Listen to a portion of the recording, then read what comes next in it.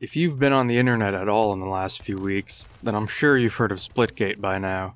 The free-to-play multiplayer FPS has blown up recently, gaining popularity for its velvety smooth gameplay, as well as its ability to be turned into many a meme. I'm sure many of you recognize, and have possibly spent hours with, this screen.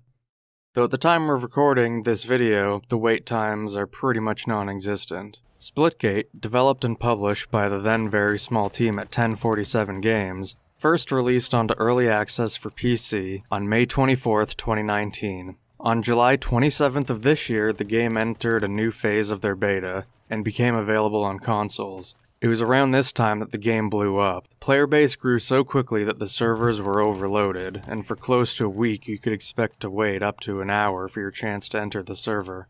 But for most, it was worth the wait. The prize for your patience being some of the most satisfying FPS gameplay in recent memory.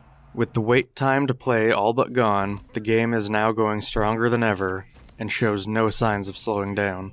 The gameplay is most commonly explained as being basically Halo or Quake but with portals, and that's about as accurate a description as you could make. The weapons feel well balanced and have a good feeling of impact, and the smooth and simple, yet incredibly satisfying gunplay is elevated to a new level with the ability to create portals. When you first start the game, you're given a brief tutorial on how to move and use the portals, and then you're free to jump into a bunch of different casual, and at higher levels competitive, matches. Maps are a love letter to many of your favorite games, and will look familiar to most. Despite not really playing any Halo Online myself back in the day, the maps just have that sense of classic FPS familiarity. With a seemingly limitless skill cap, portals are what make the game interesting.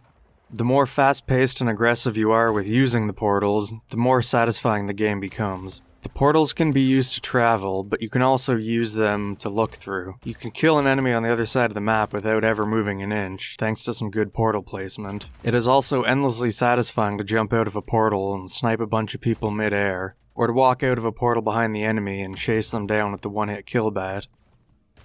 It is this simple yet satisfying premise that makes the game endlessly addicting. I don't ever play multiplayer FPS games, but Splitgate has been making me pull the "I'll just play one more match" card every time I log on.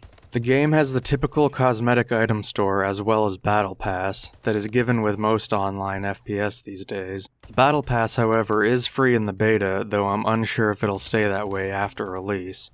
With the servers now capable of handling the incredible popularity, there is no reason to not download this fun and free game. Level up your free Battle Pass before it's too late. Unlock beta tester banners and titles so when the game launches, everyone without it knows that you are their clear superior. Thanks for watching, and I hope you are enjoying the game as much as I am. Feel free to subscribe if you would like to see more mediocre but enthusiastic gameplay.